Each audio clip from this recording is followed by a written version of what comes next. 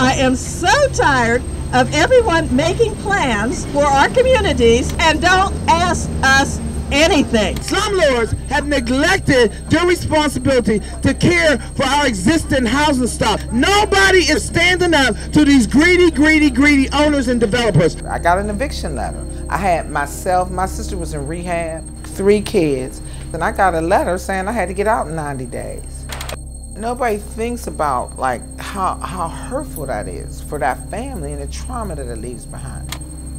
When I got down here, and I looked, and I said, oh Lord, what am I getting myself into? My first day here, I seen the mice run across there. And then the next day I go outside, I seen a rat run across the garbage bin. I said, wait a minute. I seen some kids running up in the street. When you wake up every day and see ugly or nothing, that's what you become. I don't want no more children to grow up in this community thinking that this is all it's about. Public housing has been shut down from the 1980s until now.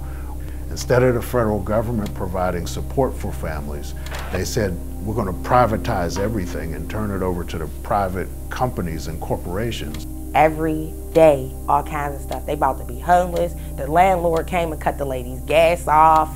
I asked her for the landlord's name and number, so she was like, no, I don't want you to call him.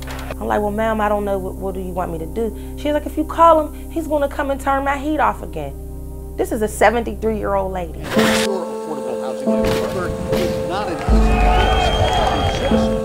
The private owners don't want low-income families living in their neighborhoods. What they do is they push low-income families out of low-income neighborhoods, bring some higher-income folks in, and those folks are just pushed out and forgotten.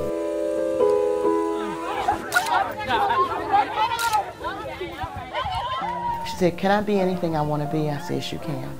She said, but people say. I said, don't matter what people say. When you look in the mirror and you see this beautiful young girl, remember who you are and where you come from. You came from wealth. You came from queens and kings.